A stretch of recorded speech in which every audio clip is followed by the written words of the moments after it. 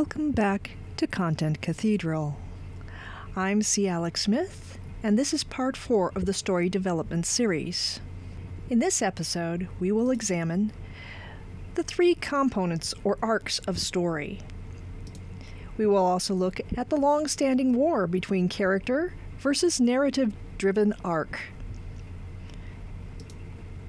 We'll examine how conflict drives narrative arc, and we'll do a conflict analysis exercise to create a tense narrative arc to accompany last week's character arc. Story is about change. In any story, 3 things can change: the situation, the character, or the meaning of the story. At least one of these must change for it to be a story, but more than one or all 3 can exhibit change. Strong narrative arc leads to a fast-paced book with lots of tension, but it does not demand much from the reader. Since the reader does not have to think about the action, they are less engaged and may not remember the details of the book after they are done with it. They will only remember they enjoyed reading it and will likely buy a second book by the same author. Because the reader is less engaged, these books often last on the bestseller list only a few months. Strong character arc gives the reader strong emotions. These emotions make them more likely to identify with the main character and therefore form a bond with that character. Because this demands more engagement, the reader is more likely to remember details of the novel, so these novels have a better longevity, sometimes selling well for many years. Strong themes demand the most from readers. Readers who like this challenge often like to share thoughts about the books they read, and these novels lend themselves to discussion groups. When novels like these are well done, they have the greatest longevity and are called classics, like The Great Gatsby or The Grapes of Wrath. Stories where the character does most of the changing are called character-driven or literary. In movies, they are usually made as independent films, and in nonfiction, it is usually called journalism. The last exercise that we did was mostly about guiding your story through a simple character change. There is more to writing character-driven story than just planning the change, but that is enough for now. Most stories in today's market have some character change as the story unfolds, but by no means are all successful stories required to have a character arc. In some stories, the character does not change. Only the situation the character finds him or herself in changes. These stories are usually referred to as narrative-driven or plot-driven. Sometimes they are called commercial or genre fiction, usually with a dismissive curl of the lips. In screenwriting, these are the studio films. In nonfiction, they are sometimes called narrative nonfiction. The classic example of genre fiction is in the 1950s and 70s TV serials, Gilligan's Island, Bewitched, Star Trek. The situation changed slightly every week, but the characters remained true to themselves. This led to cliché characters and predictable plot lines, thus the sneer that goes with genre fiction. Yet writing this type of fiction in today's market is just as challenging and complex as literary fiction. Modern consumers of genre fiction will no longer allow predictable plots and cliché characters. Writing something unique in a purely narrative plot has become some of the most challenging work today.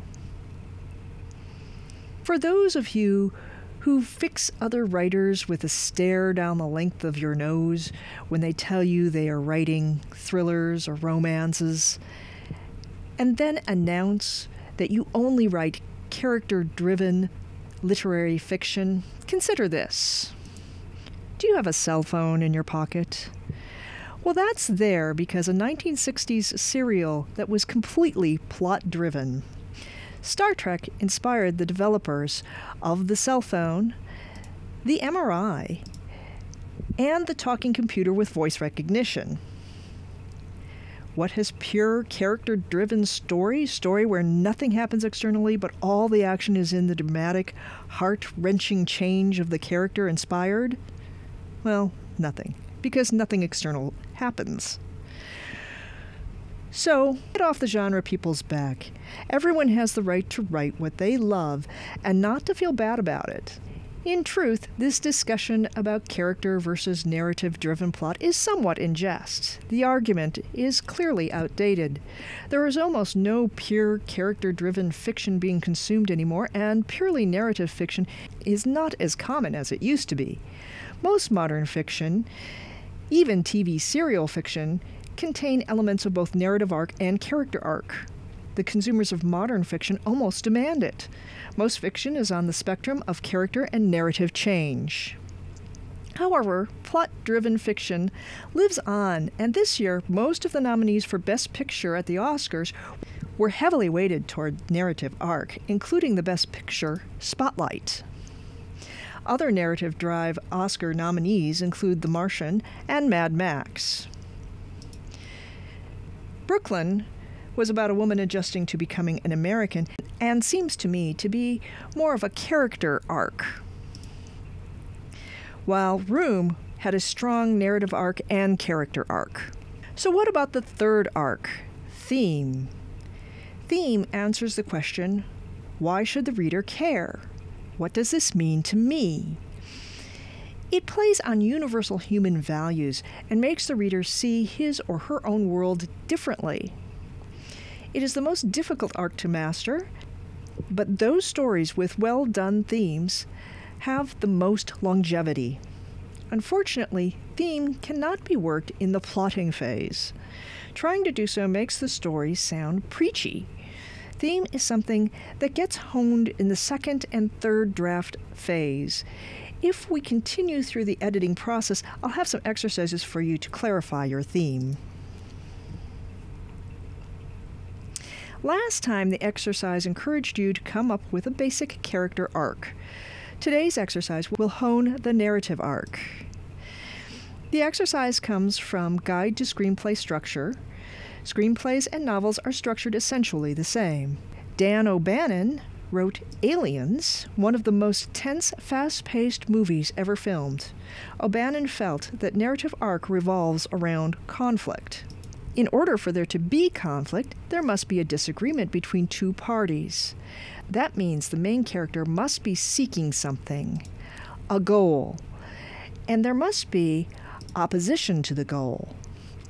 Frequently, there are several conflicts, a main conflict, as well as several subplot conflicts.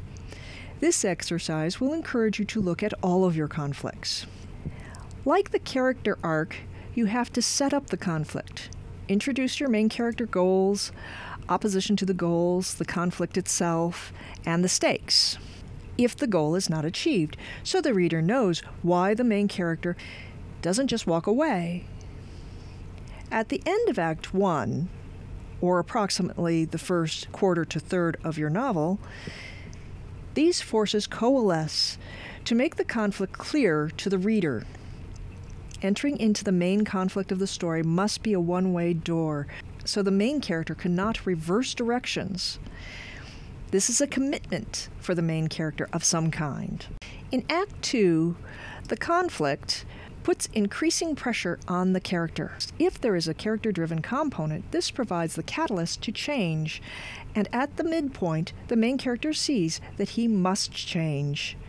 The tension continues to ramp up, and the conflict increases until a point of no return. At the point of no return, direct personal conflict is inevitable. The climax in the future is fully foreshadowed and becomes a foregone conclusion for the reader.